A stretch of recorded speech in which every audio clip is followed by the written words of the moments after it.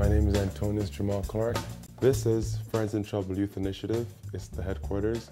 It was started in 2004 and it was formally registered in 2005. Our mission is to bridge the gap between those who have and those who do not by addressing the ills that stem from poverty.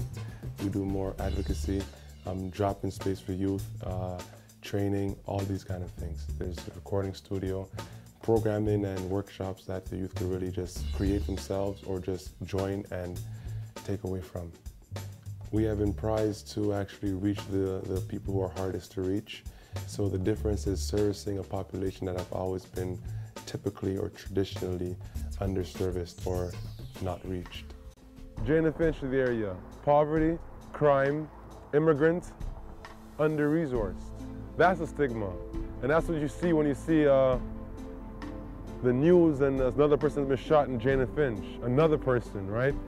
Many people are in the community that I live in, Jane-Finch, have been struggling and it doesn't seem to get any better. So I was inspired to not be a part of the problem, but to be a part of the solution. It was too easy to fail.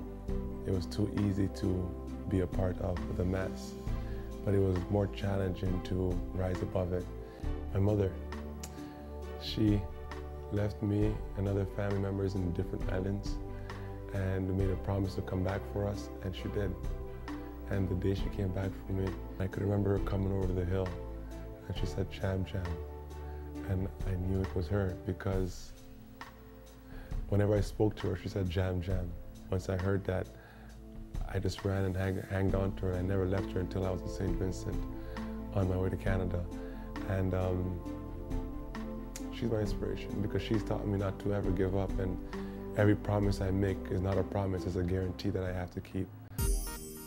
I am in awe of someone like Antonius who has achieved so much in so little time.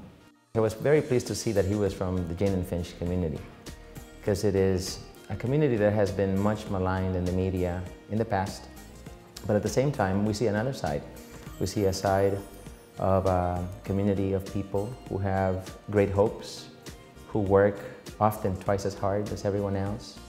And despite this, every so often we see people like Antonius who stand out because of their level of commitment, the energy, the work, the positive attitude that need to share and the need to help pull other people up.